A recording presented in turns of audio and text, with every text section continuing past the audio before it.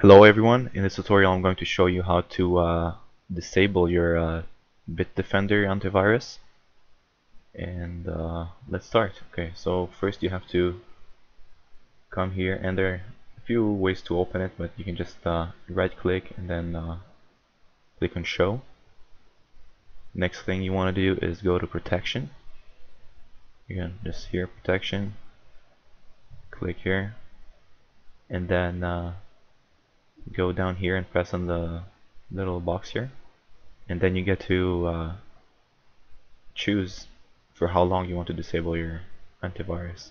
So 5 minutes, 15 minutes, 30 minutes, 1 hour, permanently. I would not recommend that, but I guess you could do it if you want to. And or until the system restarts, so until you restart the computer for the next time. So let's say I want to disable it for 5 minutes. I just pick 5 minutes, go OK, and there it is. It is disabled. Now to make it work again, you do the same thing, go to show, protection here, and that's everything. Hope I helped you guys.